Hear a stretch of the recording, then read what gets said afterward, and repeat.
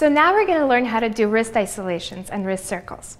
Bring the hand out, and now you're going to try to keep the wrist in exactly the same spot and draw circles leading with the middle finger going away from your body, pointing all the way down, coming over to the side and lifting all the way up. And when you lift up, that's when the hand will flip over.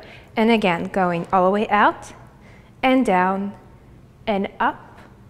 You want to keep the wrist relatively still and focus on drawing these circles.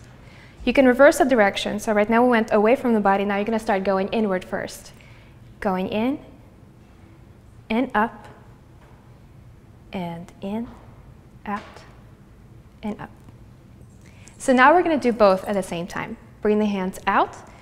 Let's start with inward circles. We're going to bring the hands facing palms in, down, out, and up, and down.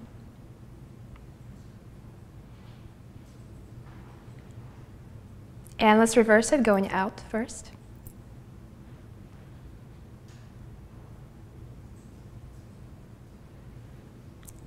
And let's try it with music, and we're going to move our hands down and up.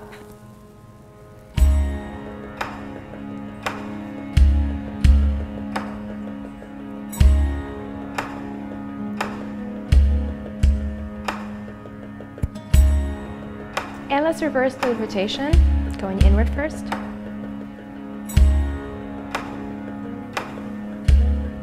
And once again, going out.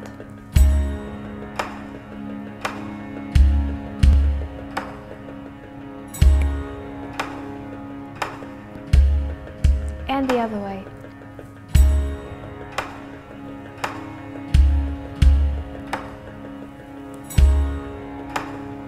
And that's how you isolate the wrists.